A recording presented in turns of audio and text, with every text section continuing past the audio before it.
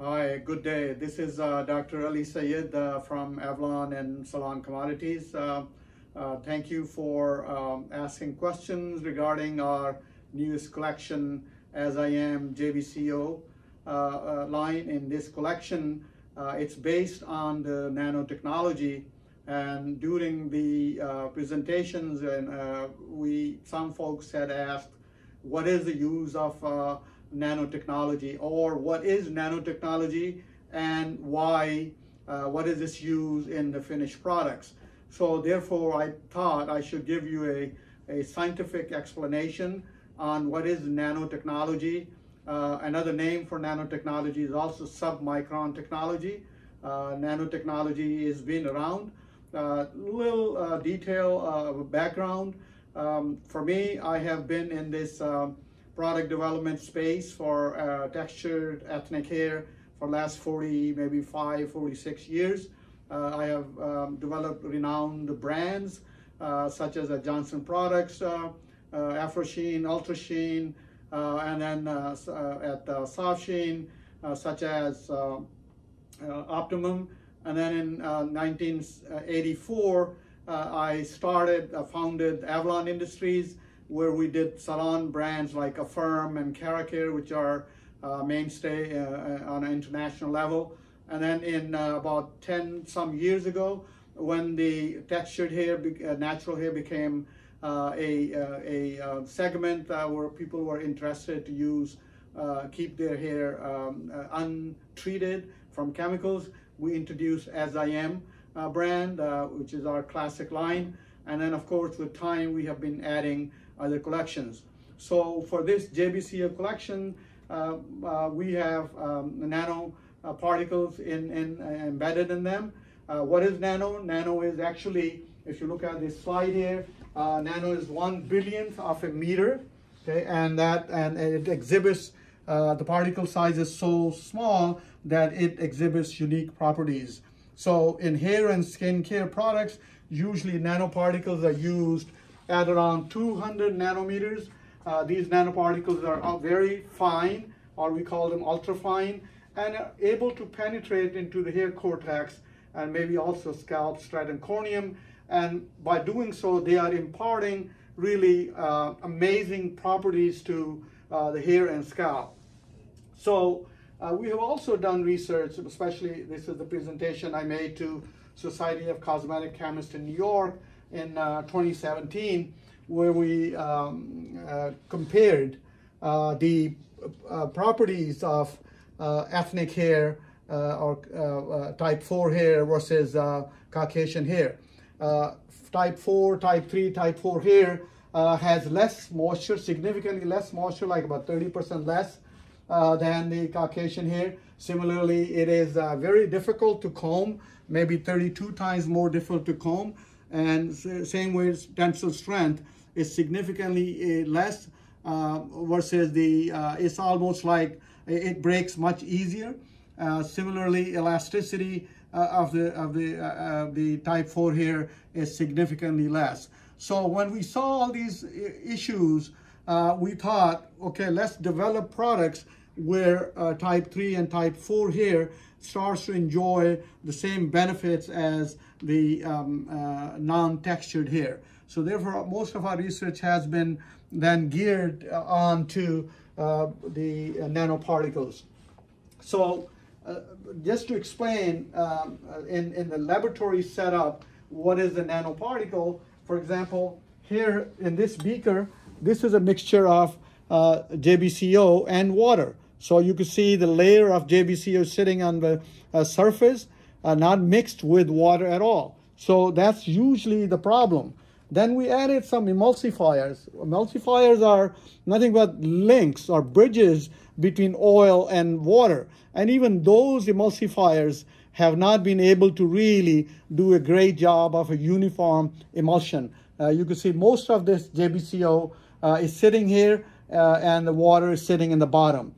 So then comes the engineering part of making a nano particles out of that. So we took same amounts of JBCO like here and water and the emulsifiers, and then we engineered them through chemical energy and mechanical energy into this emulsion, which is now nano emulsion. Okay, so I will show you in a minute their particle sizes. So this is almost like nice milky the dispersion of JBCO in water. So how do we know they're nano? There's one simple test usually is you look at the particle size, the oil droplets in water. If you look at this slide C, the particle size of this material is very high. They're separated, and their particle sizes anywhere at about 127 microns. Microns are a meter divided by 1 million times. So it's a pretty coarse dispersion. Then we added emulsifiers in the D. D was this here in the beaker. So in this sample, even here, the particle size is very high. It's about 102 microns, which is very high. Normally, a good cream or emulsion should be around 25 or 30 microns. So still, this is a pretty bad emulsion or mixture of that. So third phase, where we use that chemical energy and mechanical energy and converted that mixture into, when we converted that mixture into a nano phase, the particle side, you could look at it. Wow, so it dropped down to 0.3 microns. This particle size is about 400 times smaller than any of those previous slides indicating. So when the particle size goes into into nanos, like this is 307 nanos versus 102 microns. Micron is, as I mentioned, 1 millionth of a meter, and the nanometer is 1 billionth, billionth with B, 1 billionth of a meter. So these particle sizes, you can see even the dispersion curves here, very nice and narrow curve, versus if you look at C and D, they are large dispersions and not narrow and way to the right. They are very large particles versus a nano emulsion, which is a small emulsion at about 300 nanos. So then we took this emulsion and experimented with it in different products. For example, first product of interest was, the idea was that people are spraying water when they are styling their hair. Why not give them a nano water, nano JBCO water, where they will use that instead of water. After cleansing the hair, you simply spray this water, which has all the benefits in it, the nano JBCO in it, ceramides in it. Ceramides are known to strengthen the hair fibers. And then we also have vitamin E and vitamin C. Vitamin E is extremely good for the hair and the skin as well. So all that mixture was put together, which was our nano emulsion here. Okay, so this nano emulsion, we took that in water. In this case, this is the JBCO water. You simply add this in, okay, and you mix it. It just goes right in. Now you could see this JBCO, nano JBCO water is just gone right in, and it's a white, like looking nice water solution. Water dispersion of JBCO and ceramides in water. This is what you spray on the hair all the time.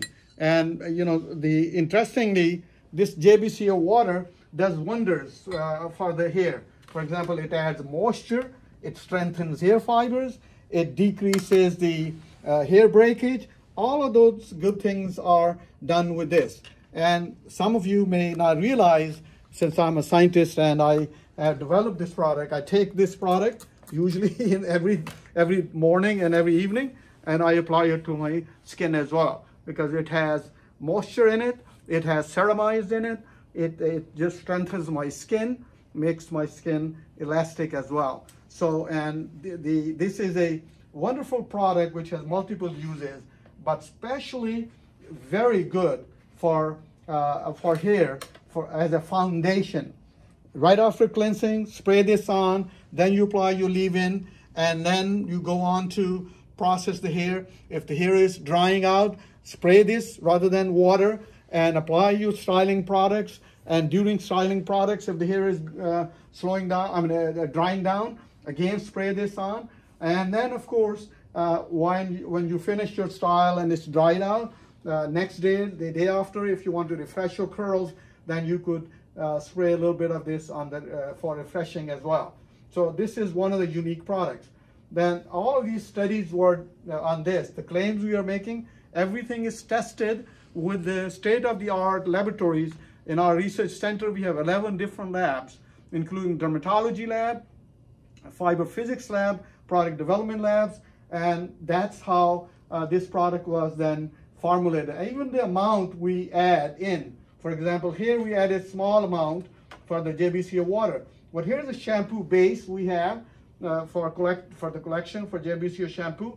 In shampoo, actually, it requires a lot more JBCO, Nano JBCO and ceramides to be effective. So for example, I would add this in, okay, like you see this, then simply stir it, and this becomes your JBCO water, okay? This shampoo, the JBCO shampoo, this shampoo again will detangle the hair, add the moisture in it, strengthen the hair, will have anti breakage properties. But if I compare it, if I would have added just JBCO oil in this, okay, in this shampoo, it will not suds, it will not foam, it will not go in, it will start to separate out. So you could see this is a nice dispersion of the shampoo, which is going to be able to cleanse the hair fibers very well, and the scalp. Any buildup on the scalp, that will be removed by using this material. So this is, in a nutshell, is the benefit of using this nanotechnology. It has about taken 15 years for me to make the technology perfect. My first training was done in Germany about 15 years ago. Then we continued to work in a laboratory scale, and then we brought all that knowledge back onto the plant scale, commercialization stage. So as I am, JBCO collection is the first collection in our history, and actually in the industry. No one else has the nanoparticles in their products, especially in the ethnic space for textured hair. So you could see we are giving you something groundbreaking, and we are also seeing very good reception in the marketplace. We have been there in the market for less than a year, but the reception is good. Especially this JBCO water is jumping off the shelf. Okay, so I will be open to any questions. Whosoever watches this, please, you can write to us, email us, phone us, whatever questions you have about the nanotechnology in hair care. We would love to be responsive to your any kind of questions.